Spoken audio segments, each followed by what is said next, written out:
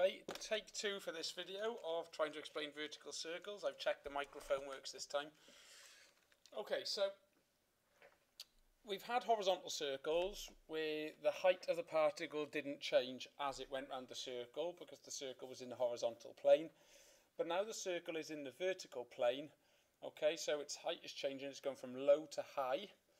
And obviously then it's going to have more kinetic energy at the bottom and be going faster, and then be trading kinetic energy to gravitational potential as it goes up, and therefore it'll slow down and possibly have enough velocity to get over the top and complete the loop, or maybe not. It depends how much energy you've got initially, okay? But remember, the total energy of the system doesn't change, so the energy type can change, but you're just transferring the same number of joules between kinetic and GPE.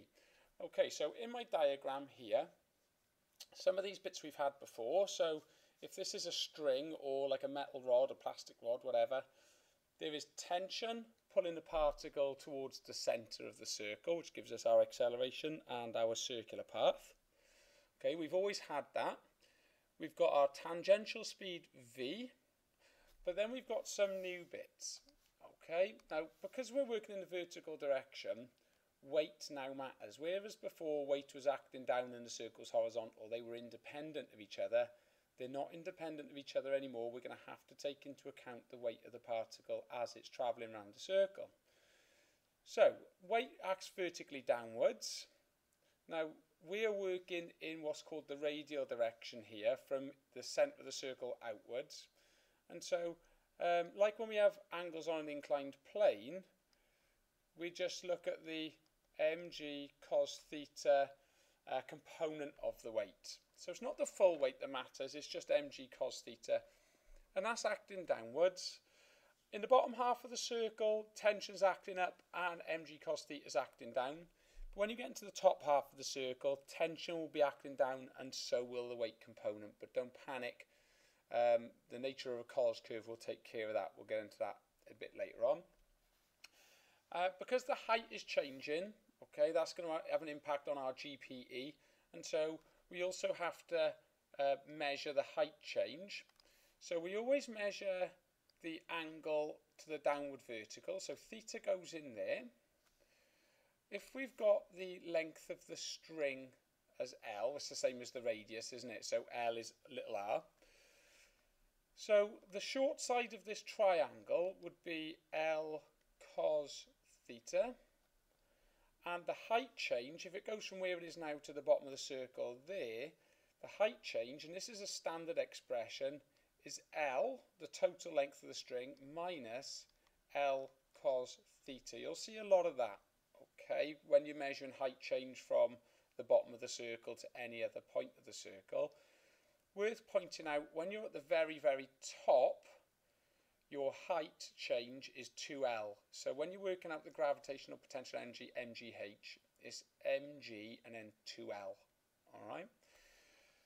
Now, whereas before we had the equation when we had a string and we had F equals mv squared over r, and F was t sine theta when we had horizontal circles. So F is the force towards the centre, so that's in this case would be the tension in the string, but acting in the same line and in the opposite direction is mg cos theta. So we have mt minus mg cos theta equals mv squared over r, and r is L, I suppose, isn't it? Because it's the same thing, it's the same length of the string. Okay. Now this formula for working out the tension in the string works no matter where you are in the circle, so it even works in the top half, because what happens when you go past the horizontal here and theta becomes more than 90, cos theta goes negative and this goes to a plus, so that actually swaps the direction for us. All right, now quite important then, a bit of notes. If you want your particle to make a full circular loop, there's one condition that's always got to be satisfied, and that is you've got to have enough energy. So the particle's got to have enough energy to go all the way to the top of the circle, so the GPE is 2 mgl, And ideally, you'll have some leftover kinetic energy. You don't want to come to a halt at the top, because if it's on a string, it'll just drop. Okay, so, but that's an absolute minimum. You've got to have enough energy to climb 2L in height, so mg 2L. Now, an extra condition if it's a string is that there has always got to be tension in the string. Because if the string doesn't have any tension and the string goes loose, what that means is the particle has fallen out of the circle and is just kind of dropping freely, not following a circular path. So the circle is only maintained if there's tension in the string. So what you find happens in these questions is that you have enough energy to get to the top of the circle, and the particle is still moving, but it may not be moving quick enough to have any tension in the string, and that would mean that you're not following a circular path anymore. So what we say is if t equals 0 or if t is negative, the particle drops out of the circle. But that is only for a string, okay? If it's a rod, you haven't got to worry about the tension, because a rod is able to push and pull, whereas a bit of string is only able to pull, okay? So if the object is on a string, when theta is 180, i.e. when you're at the top of the circle, because you've done half a turn, you need tension and velocity, speed. If you're on a rod, as long as you've got enough energy to get up there, you're fine. Okay, so rods are easier to work with than strings are generally, okay, because you haven't got to worry about the tension when it's a rod. The other type of problem you might see then is more like a roller coaster. So it's an object on a track, or it's an object rolling around the inside of a tube, okay, like a centrifuge. Imagine sort of the fairground ride where when it gets up to speed you get stuck to the sides. So like that, you're not actually tied to the centre of the circle, but there's a contact force pushing you inwards. You've still got mg cos theta is your weight component acting the other way, okay. You've still got, now it was L minus L cos theta, and this time it's just R minus R cos theta is your change of height. That's how you measure that little red arrow there. And we've still got this formula of R minus mg cos theta is equal to m v squared over R. Okay, and again, when you get past 90 degrees, cos theta goes negative.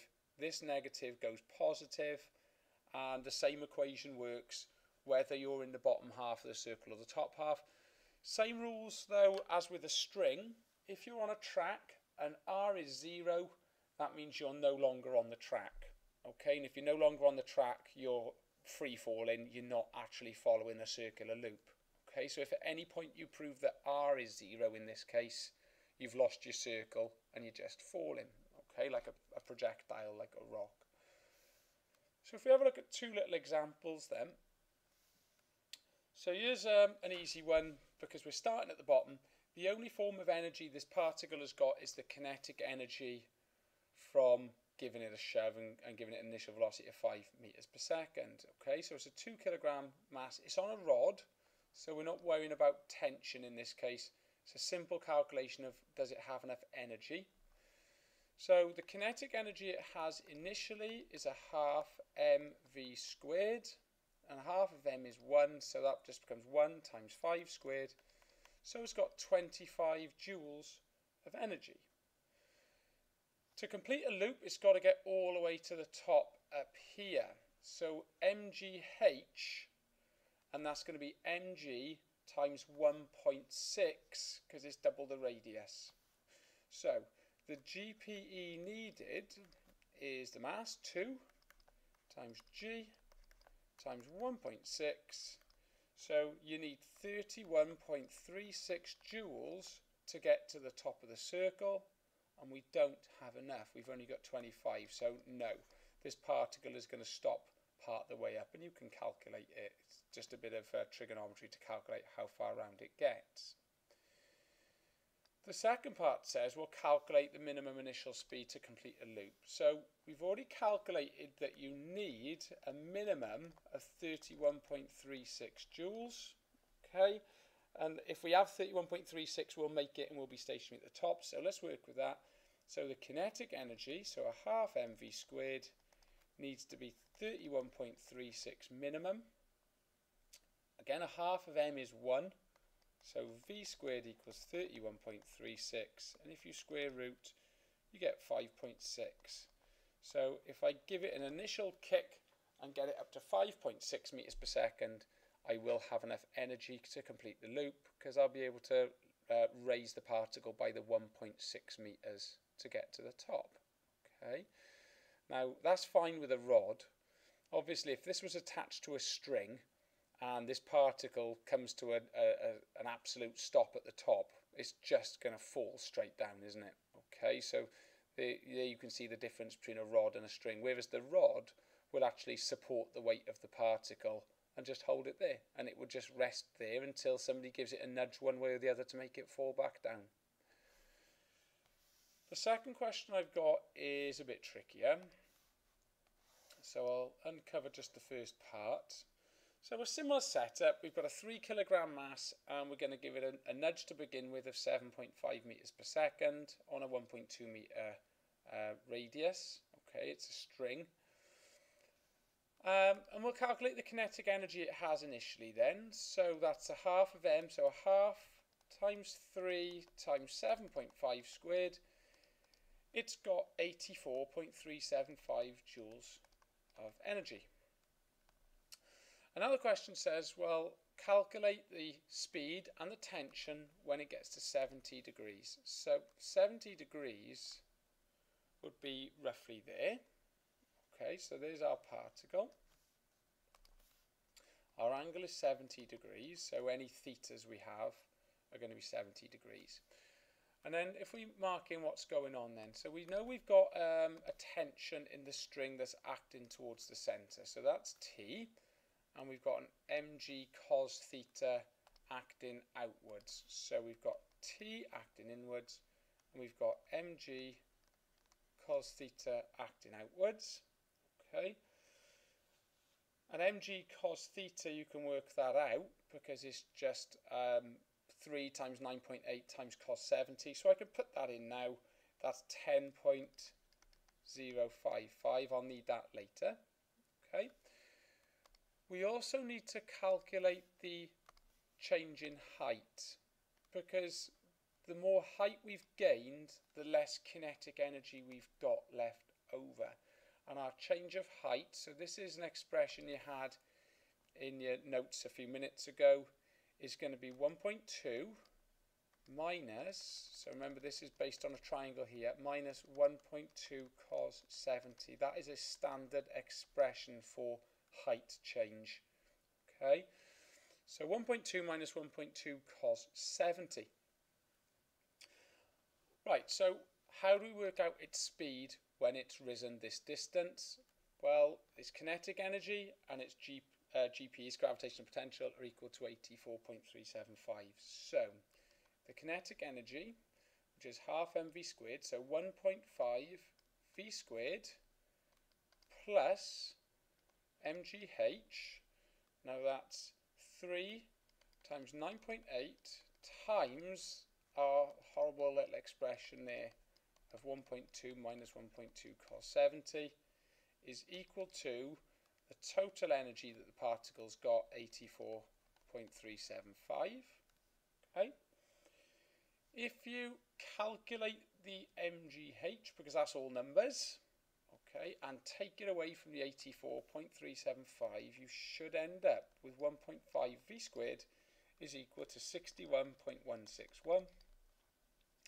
And then if you divide by 1.5 and you square root it, you get a speed of 6.39 meters per second. And we need the speed to calculate the tension. So that's why I had to do the speed first by doing energy. Right, okay, now we're going to work out the tension. So we're going to use F equals mv squared over r. But because of weight, it's a bit more complicated. So it's the force pulling us towards the centre, T, minus mg cos theta, which is the 10.055, is equal to mv squared over r. So 3 times 6.39 squared over r, which is 1.2. And then if you multiply and sort this fraction out, if you bring the minus 10.055 over, okay, pause the video if you want to check this, you should get a tension of 112.14 newtons. Now, if you've rounded a little bit, it might come out slightly differently to mine. I can't remember if I left the numbers on the calculator or not now, because this is my third go at this lesson, and I can't remember. Okay, so at this point, it's got enough velocity, there is tension in the string, so it is still following a circular path, and this is all the proof I need, is that the tension is positive. Now, the next part of the question says to calculate the velocity and tension at the top of the loop. Now, I'm just going to make a note that the energy, the total energy this particle has before I scroll up is 84.375, before I lose that. Okay, so now our particle is up here. We started at the bottom, there's the centre, okay, so our angle is 180 degrees. Okay, and if you set your angle to 180, the same formulas all still work. We've lost some energy when we've gone from the bottom of the loop to the top of the loop. Okay, so if we work out, so we've got 84.375 is equal to 3 times 9.8 times 2.4. That's the gravitational potential energy we've used up against the top circle. And then whatever's left is our 1.5 v squared, half mv squared. Okay, if you work that through, so take off the gravitational potential that we've used up and work out your velocity of what's left, you've got a velocity of 3.03 meters per second. Okay, there's about 13 or well, nearly 14 joules of kinetic energy, which gives us a speed of 3.03. So, with energy, we've got enough to get up there, but is there tension in the string? If there's tension in the string, we're still following a circular path.